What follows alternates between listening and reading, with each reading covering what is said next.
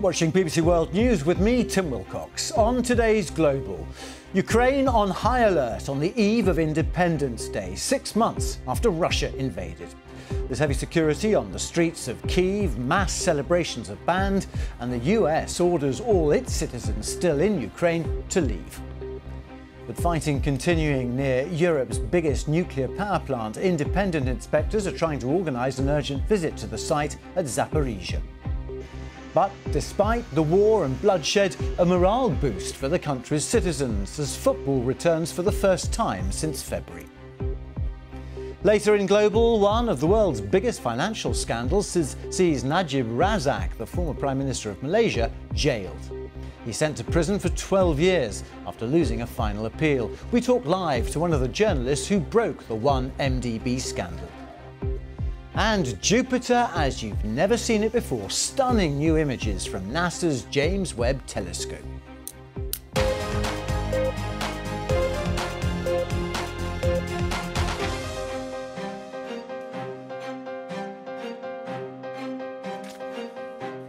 Hello and welcome to Global.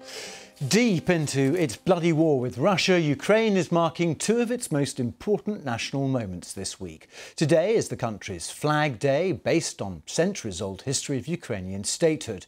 Tomorrow is Ukraine's Independence Day, which celebrates its decision to break away from the former Soviet Union and, symbolically, the day Vladimir Putin chose to invade exactly 6 months ago. But unlike previous years, there will be no mass gatherings and public celebrations in Kyiv and elsewhere, as Ukraine braces itself for more attacks, possibly on civilian targets. The US Embassy has told all its citizens in the country to leave immediately, and the mood on the streets is apprehensive. I will be demanding that I have opportunities to discuss with staff, with all staff present there. And we have, of course, the vast majority is the Ukrainian operators from the plant, but there are also Russian experts there. So I will be talking to everybody and trying to ascertain the situation and make the necessary recommendations.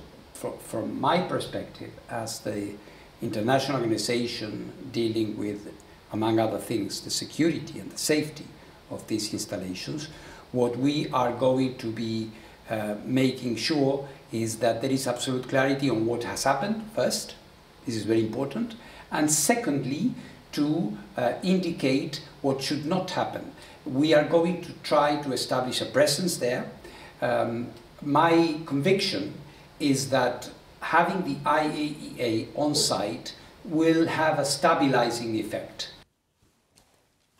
Well, that was Rafael Moriano Grossi, the head of the IAEA, in an interview with our Kyiv correspondent James Waterhouse, just talking about the chances of getting a visit to that Zaporizhia plant where more fighting has been taking place today. We'll have more with our correspondent James Waterhouse in a few minutes' time. But despite the fear and apprehension of what might be to come, the Ukrainian Premier League football season resumed today, supported by President Zelensky as a morale boost for the country's citizens, and the first time Ukraine has seen football since the war broke out during the winter break. Games are being played behind closed doors in Kyiv and in the west of the country. Every stadium has bomb shelters no further than 500 metres away. The goal is to restore some sense of normal life during the war. Well, a few hours ago, the opening match between Shakhtar Donetsk and Metalist 1925 from Kharkiv took place in the Olympic Stadium. Both teams are from eastern cities that are fighting for their very existence. The match ended goalless. Shakhtar Donetsk were top of the table before the season was abandoned, but since then many of their foreign star names, mostly Brazilian, have left. Their coach spoke before the match of the importance of the football season. We see this as a sign of professionalism and a big responsibility to show the world that life in Ukraine hasn't stopped, that it still goes on. Football is an emotional thing for the whole of Ukraine, and it connects to those who are fighting for us. So it means a lot to each one of us as individuals and as a team, not just for Shakhtar, but for Ukraine's Premier League as well. We can show the world that football is still going on. Yes, it's hard, and maybe the need to fight is more important.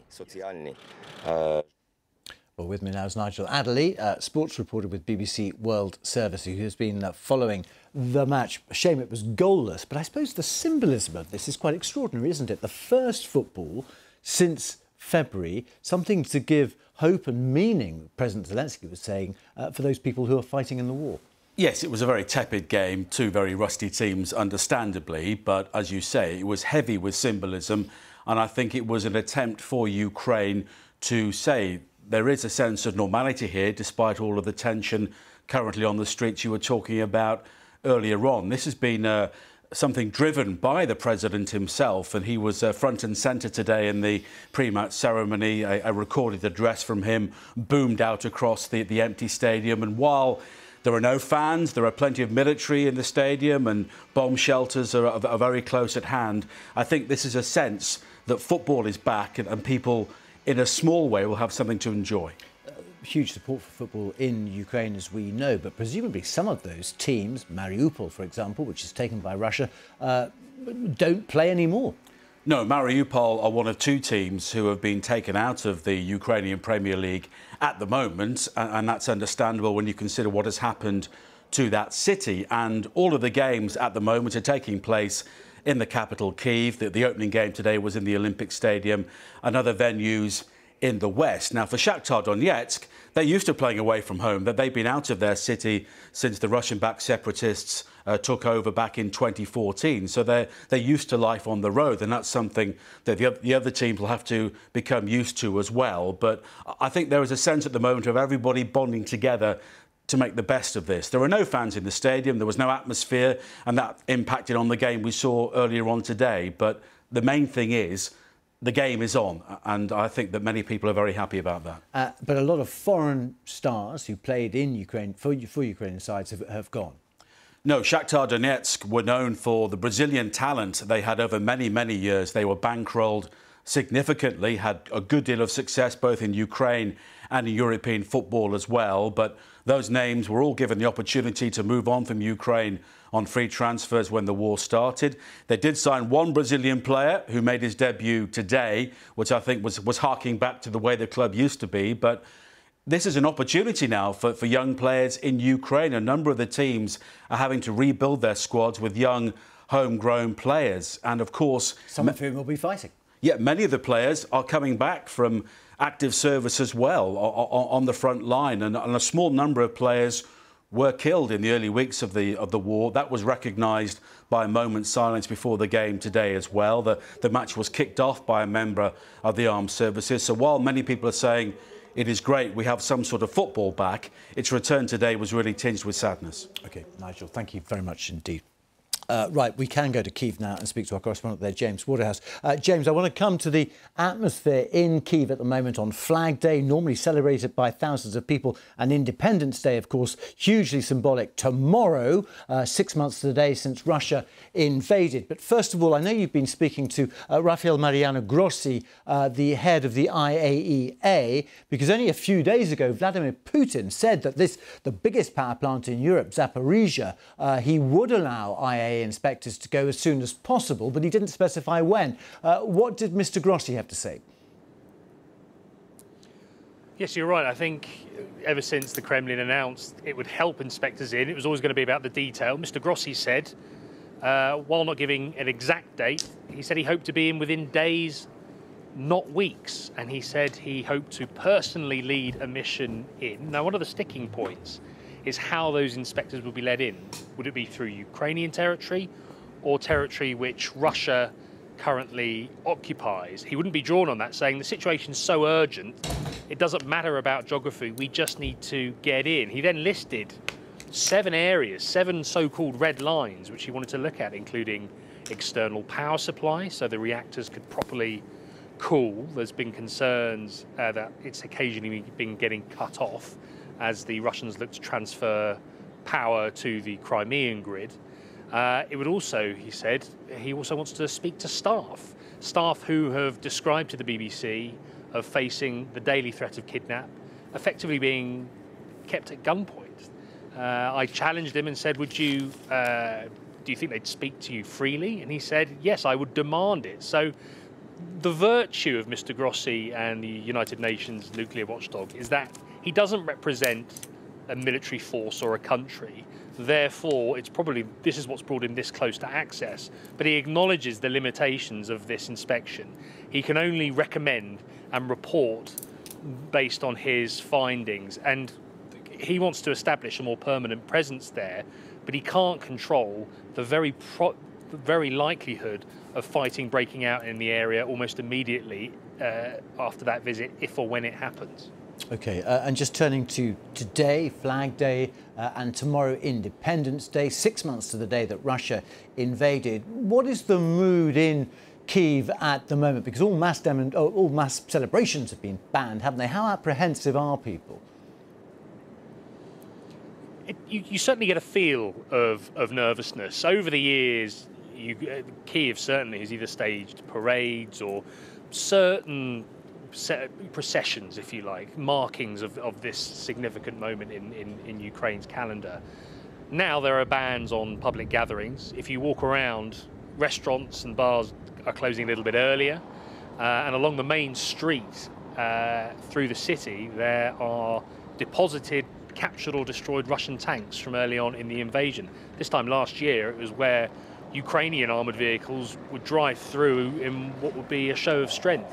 That strength, as we speak, is facing the ultimate test. So it's more of a story of stark contrast and cautiousness, not least because of the warnings from the US State Department that they fear a step up in Russian attacks on government buildings infrastructure. That said, the city's air defence systems work pretty well these days. We haven't seen the type of high-profile strikes which the US warn of. Nevertheless, it's going to be a pretty quiet 3 days. Yeah, and what sort of intelligence are they getting about an escalation of Russian tactics? I'm thinking also, of course, about the killing and that car bomb of Daria Dugina in Moscow at the weekend. They haven't elaborated overly. We've heard intelligence reports this week of increased Russian troop movement in Belarus, Russia's ally to the north, an increase in movement to firing positions. This is, of course, a country where Russia staged its initial invasion and where it subsequently staged longer-range airstrikes. But I think you're right to point out the instability of this war currently. We've had the killing of the daughter of a prominent Russian propagandist.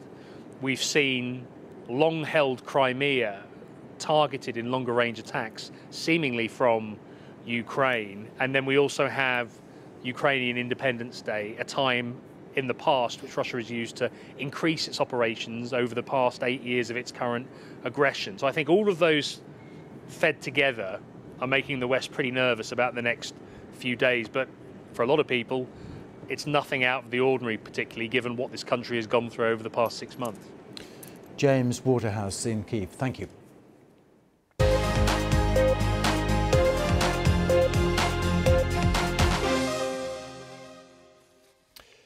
Najib Razak, the former Malaysian Prime Minister convicted of money laundering linked to the 1MDB embezzlement scandal, has lost his final bid to overturn his 12-year prison sentence and has been sent to jail. The massive embezzlement of billions of dollars from the 1MDB state fund was one of the world's biggest financial scandals and reverberated from Malaysia and Singapore to Wall Street and beyond. Najib, who is 69, fell from power in its aftermath, with his prosecution seen as a test of Malaysia's and the region's judicial system when dealing with senior political figures. Our Southeast Asia editor Jonathan Head has more. He was once the most powerful man in the country, untouchable even. But Najib Razak arrived for the final stage of his appeal, knowing that the odds were now against him. Every attempt to overturn or even delay the 12-year prison sentence he'd been given, thwarted by a judiciary which stood firm behind the original verdict. I will not get a judgment based on the principles of fair trial. I did not get it. The son of a former prime minister, he was groomed for power and held office for 9 years in a country where the ruling party had never lost an election.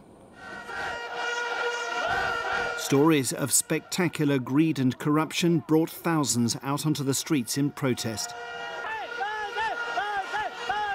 But investigations into huge losses from the state-run investment fund known as 1MDB went nowhere. The Department of Justice has filed a civil complaint seeking to forfeit and recover more than $1 billion in assets associated with an international conspiracy to launder funds stolen from One Malaysia Development Berhad, or 1MDB.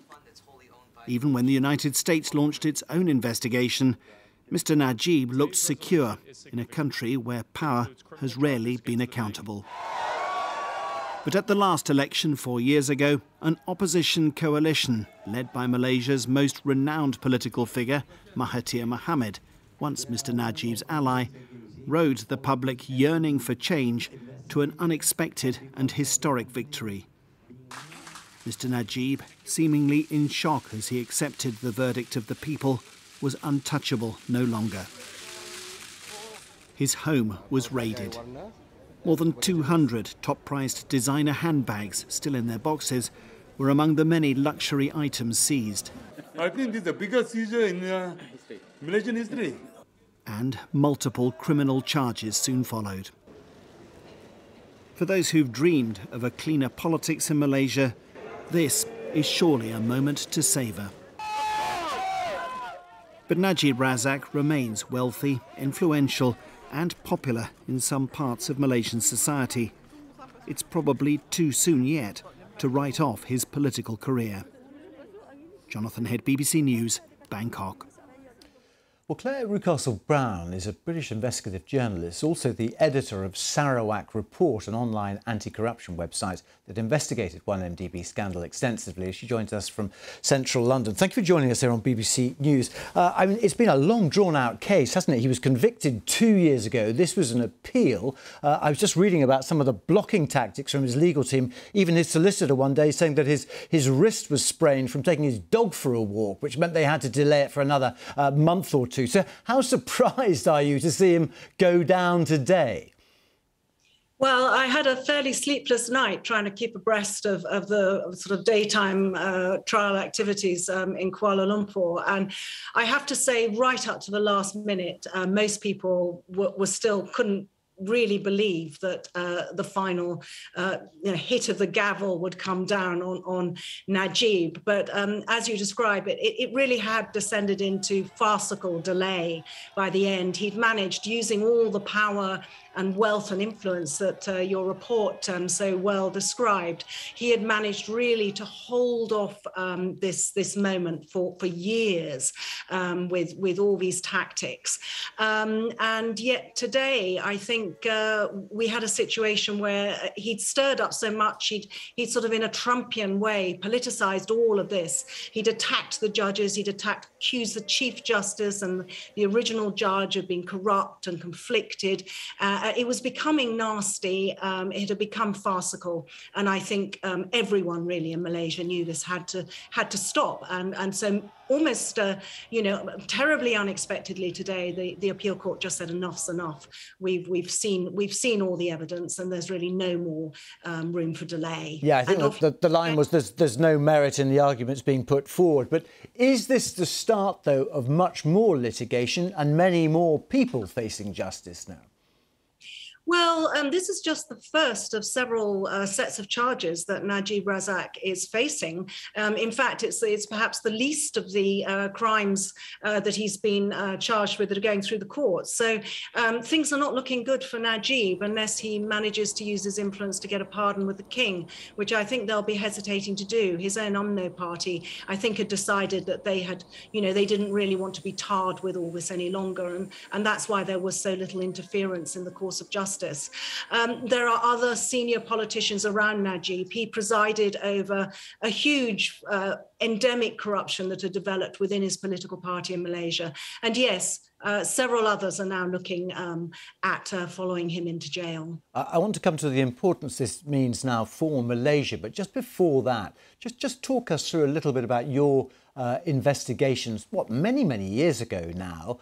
You were born, I think, in Sarawak, weren't you, Borneo, and you were investigating something else, weren't you? I think deforestation, before you came across what seemed to be this huge embezzlement.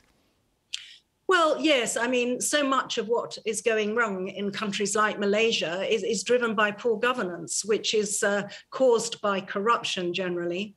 And as I started to sort of try and stand up for the indigenous people in the area that I've been brought up in, East Malaysia, and to try and counter this senseless, insane deforestation for palm oil plantations that was going on, I started to cotton on to just how this was all just about money going into a handful of pockets. And as I looked into the corruption situation in Malaysia, I started to cotton on to this one particular story, which was 1MDB. And as I started shaking the tree and asking around, I started to develop sources. And eventually was able to pick up the phone actually to the FBI and DOJ in America and say, I've got a few $100 million that have been laundered through your country. Are you interested? You talk about it in a very matter-of-fact, almost nonchalant way, because, I mean, you weren't working for a big title, were you, like a big newspaper or a news organisation? What sort of blocks, confrontation, threats did you encounter? Because you are talking about very senior political figures and their relations taking hundreds of millions of dollars, some of it ending up in a Hollywood film, The Wolf of Wall Street. Yes, it's funny they chose a film about insane excess. Yes, well, I was one of a number of journalists who've had the experience of what it's like to be a target of state actors. Yes, because I was working on my own on this project, that was one of the reasons why I was able to devote the time that was necessary to unearth so much information. But at the same time, they saw me as if they could just get rid of me, as it were, which they tried to do in numerous ways, then they could close the story down. So for a while, I was in quite a tricky situation with lawyers and PR campaigns and sometimes worse, threatening me. Okay. But luckily, just a final thought, Claire, if I may. I'm sorry because we're running out of time, but just I wanted to broaden it a little bit. I mean, how important is this sentencing for Malaysia and the wider region as well when it comes to holding very senior political figures to account? I think this is a massive step forward for Malaysia. It's shown the country that the rule of law can prevail over power. And that's not how it's been. Right up till last night, Najib's people were driving up to the Prime Minister's house and telling him he had to intervene in the judicial process. And to his credit, he didn't. I mean, he probably had his own political motives for that. But the rule of law has prevailed in Malaysia, and that's a very good thing for its future. I think everybody feels that. Claire Rucastle-Brown, thank you very much indeed for speaking to us here on BBC News.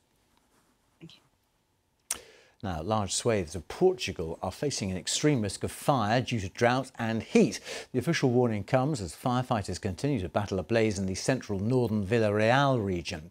Let's speak now to Rodrigo Sá, Director of Communications for the Villarreal municipality in Portugal. How bad is it at the moment? Hi there. Thank you for having us. It has been bad since Sunday. It has been a big fire. We have been fighting it. In this moment, most of it has been put out, but we are still fighting. How many acres have burned so far, and what sort of help are you getting? Because I think a lot of your firefighters are volunteers when it comes to situations like this. So far, almost 6,000 hectares have burned. Right now, we have more than 300 men on the ground. We have five planes. We have almost 100 vehicles fighting the fire. And yes, most of our men are volunteers. Well, when I say volunteers, they are well trained, they are well equipped. But they are people that have other jobs besides being firemen. But of course, they are also with the teams of professional teams of firefighters, local and regional. I was struck by the fact that culturally in Portugal, farmers, shepherds still burn land, don't they? They burn their terroir, their territory, to get rid of brush and things like that. Is that a cultural problem that you're encountering at the moment? It is. It is an old problem. The question is that the shepherds used to do it in the old days to promote the new sprouting, the new plants to feed the cattle. But nowadays, since we have less population and we have less farming, mainly in the countryside in Portugal, the truth is that most of the fields are abandoned, or a good part of the fields are abandoned. And so when the shepherds use the fire, as they have been using for centuries, when they use the fire to promote the new sprouting, the fire gets big, gets very, very big. And sometimes, like in this case, it comes to 6,000 hectares. For instance, today, after yesterday, the fire being completely controlled, today we have been working on a front where about 300 hectares have burned so far. And we believe firmly that it was someone that started that fire. It was not a natural fire. It was not a reignition. It was someone that decided to start it again. So yes, we have that problem. All right. Okay. Well, Rodrigo Sá, best of luck with the fight ahead as these temperatures remain so high. That is it for me. But just before we go, I just want to show you some pictures of the moment a super yacht, well, actually not really a super yacht, a 130-foot yacht went down just off the coast of Sicily. It's not clear who owned this, but spare a thought for the owner. It's worth between $7 and $12 million. No one died, all the crew and passengers taken off, but as you can see, even a super yacht, when it takes on water, doesn't always have a happy ending. That's it from me and the team. We're back in a minute. See you then. Hello there. A ridge of high pressure continues to bring some high temperatures to parts of Western Europe. So hot weather extending in again across parts of France, Belgium, Netherlands, Germany, Denmark as well. It's also pretty hot for Latvia, Lithuania, Estonia. And across the southeast of Europe, there will be some sunshine, but with an upper area of low pressure here, we are also going to see some thunderstorms. And one or two of those thunderstorms could become quite severe with a risk of some localised flash flooding. So we'll potentially see some of those storms affecting western Turkey, Greece, Albania, stretching up towards parts of Romania and Hungary as well. Across Spain and Portugal, temperatures a bit closer to the seasonal average, to 35 in Madrid. One or two thunderstorms being kicked off across northern areas of Spain as well. Paris, 32 degrees Celsius, so some pretty hot weather here. 33 for Frankfurt. On Thursday, we'll start to see a band of rain moving in off the Atlantic. So that's going to be quite heavy rain as it crosses areas of England, moving into parts of France, again, parts of Netherlands, Belgium could see some rain arriving late in the day. Here's your outlook over the next few days. Well, that band of rain will be moving into Paris for a time on Friday. That will drop the temperatures down into the mid-20s, but then should be sunnier and warmer as we head into this weekend. Meanwhile, in Kyiv, some hot weather here for the time of year, temperatures into the low 30s. That's your weather.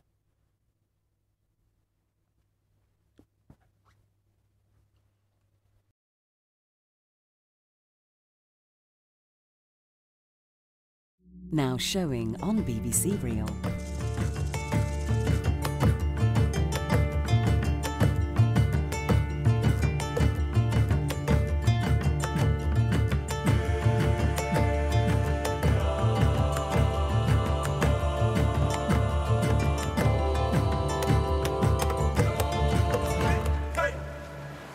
National tatanjaka tatotato, nahita hevitsy ireo bolevantiry ireo, noho reo fokon'olo noho antia velondriake, izay ro nanao réserve tano sifase.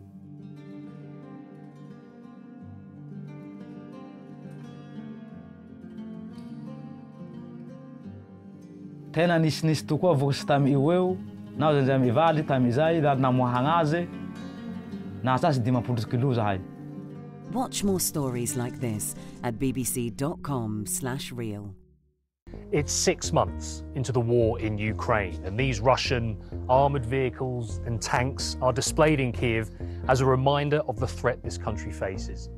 I'm James Waterhouse, and as we see more intense fighting in the south, follow us on BBC World News for all the latest updates in this conflict. Home of Nintendo and the bullet train, but Japan is no longer a pioneer when it comes to innovation. I'm traveling across my home country to meet the next generation of entrepreneurs who are hoping to make this place Asia's Silicon Valley. Join me, Mariko Oy, for the New Tech Economy series here on BBC World News. The momentum behind women's sport is at fever pitch after England win the European Football Cup. But are the dollars finally flowing in to level the playing field? I find out from the head of Women's Super League and the boss of US Ski and Snowboard. Join me, Aaron Hazelhurst, on Talking Business Weekly, here on BBC World News.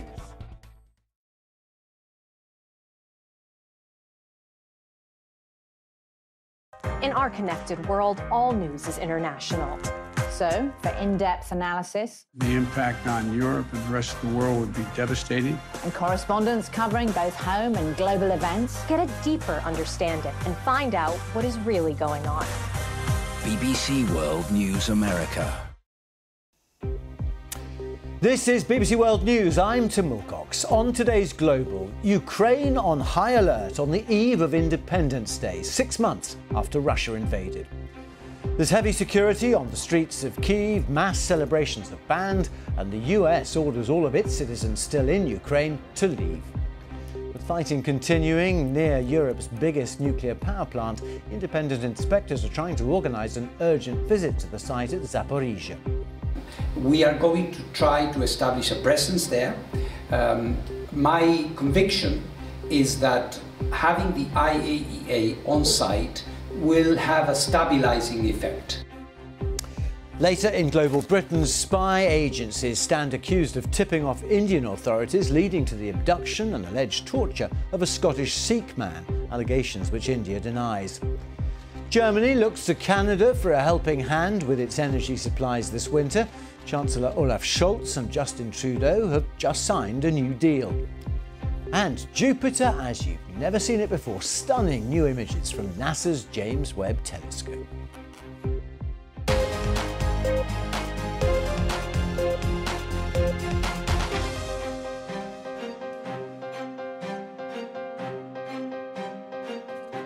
Hello and welcome to the programme. Britain's intelligence agencies are facing accusations that they tipped off the Indian authorities about a British man who was later seized and allegedly tortured. Jagtar Singh Johal, a Sikh activist and blogger, was snatched off a street by Indian police 5 years ago. He's been in prison ever since. India has denied suggestions of torture and says Mr Johal faces very serious charges. His brother has been speaking to the BBC about the circumstances of his abduction. Jagtar travelled to India to get married, and he got married. 2 weeks after his marriage, he was out shopping with his wife and our cousin. The car was intercepted by unknown men. He was taken out of the car, hooded, and bungled into a van and taken away. Since that day, he remains incarcerated. This is November 2017.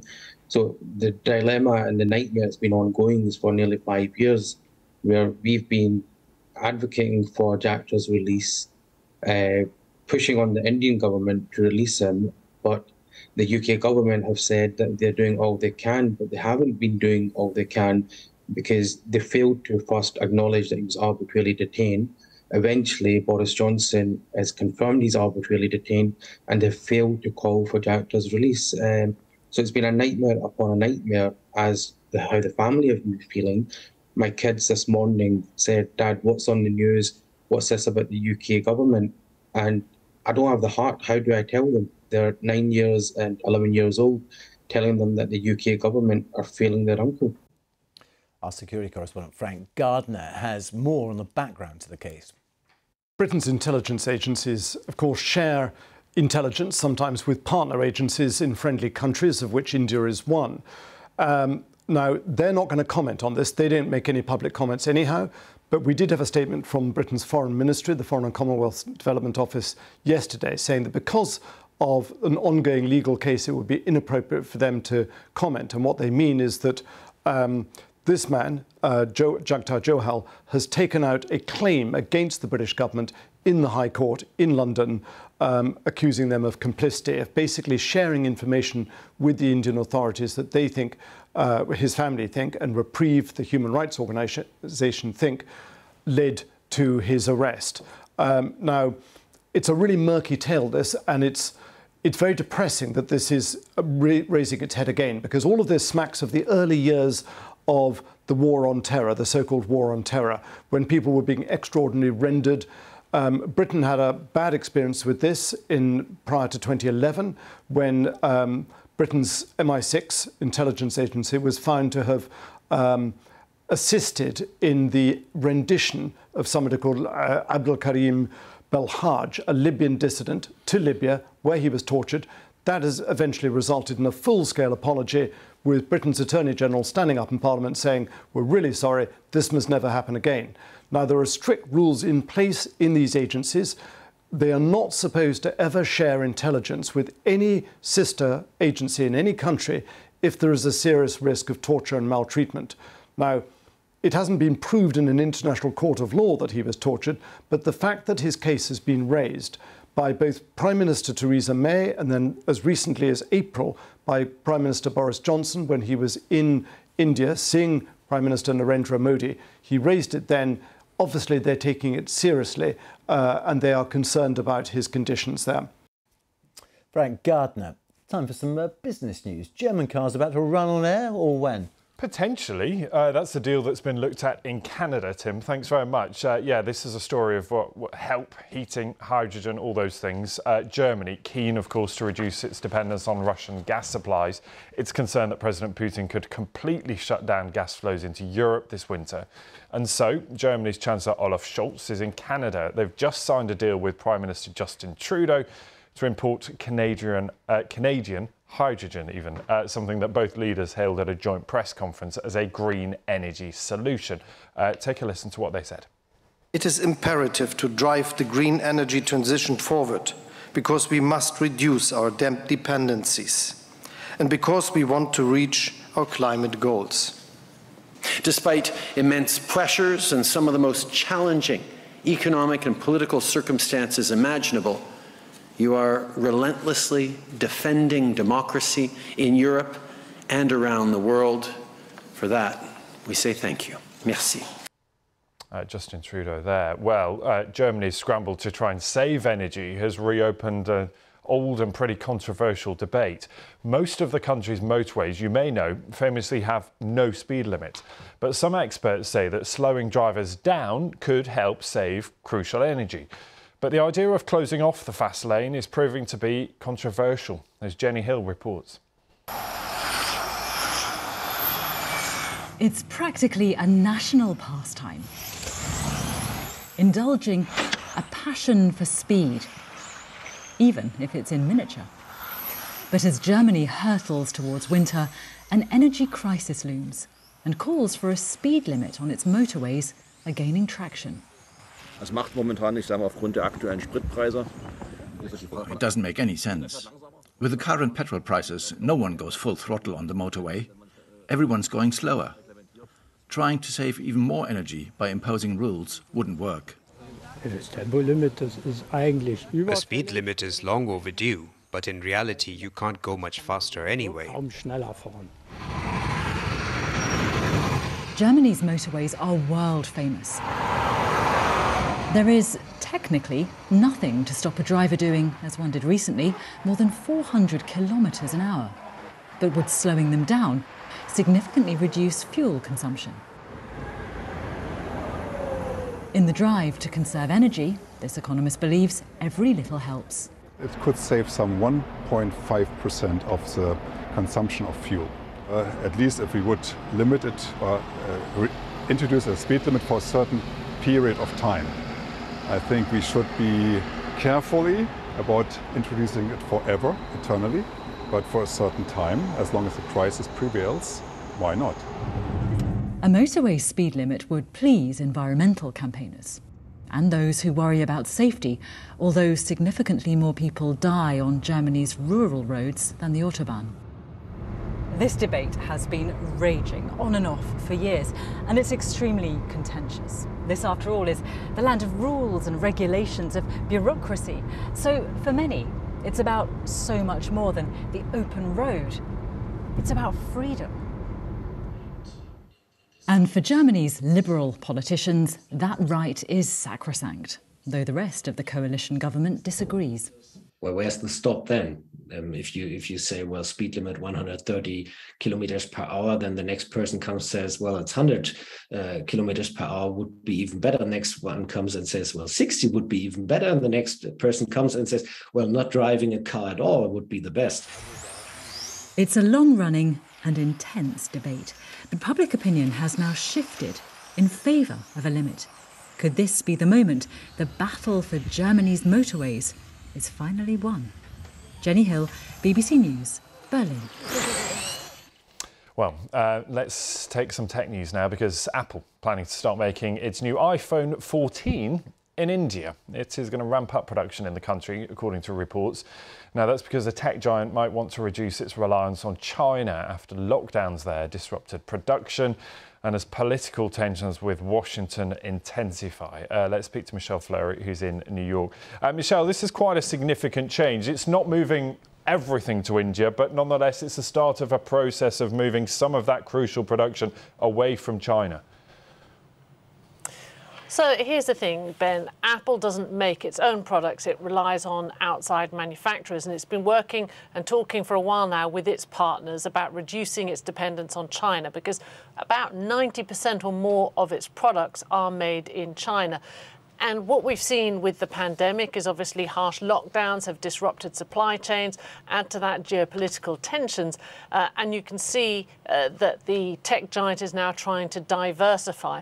But the problem is, when you're talking about complex sort of machinery being made, in addition, the kind of secrecy that Apple likes around its products, particularly the upcoming iPhone 14 that's going to be launched in September, that's sort of why it kind of takes a long time. So it's going to increase its production in India. Part of the phone will be made in China and then it will be assembled in India. But long term, it's looking to sort of increase that production outside of China and in various other countries. But again, finding the workforce and managing the secrecy, that really has been the challenge for this company.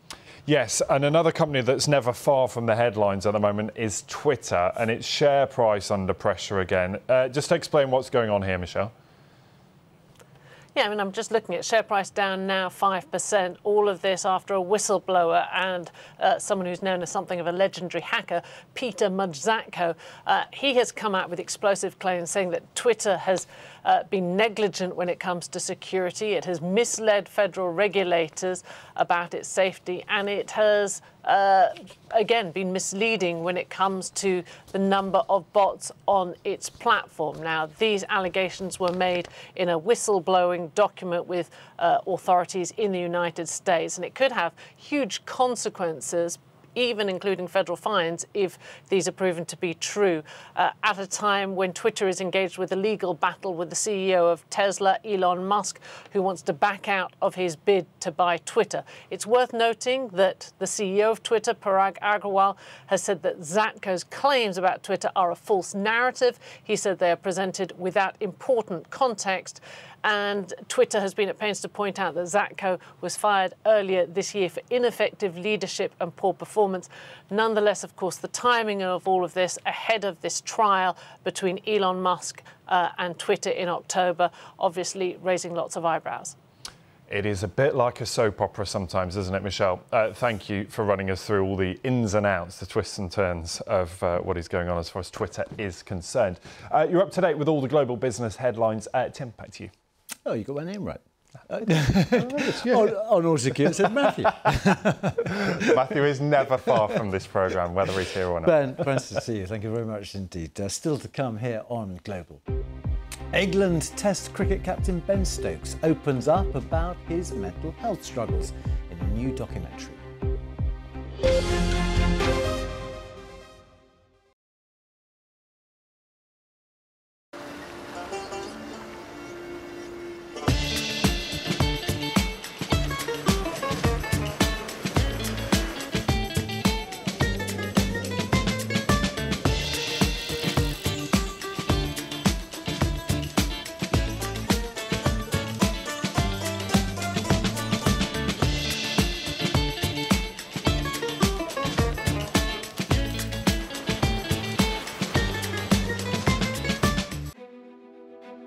I'm very interested in the connection between people, and I love the fact that people see that in the book.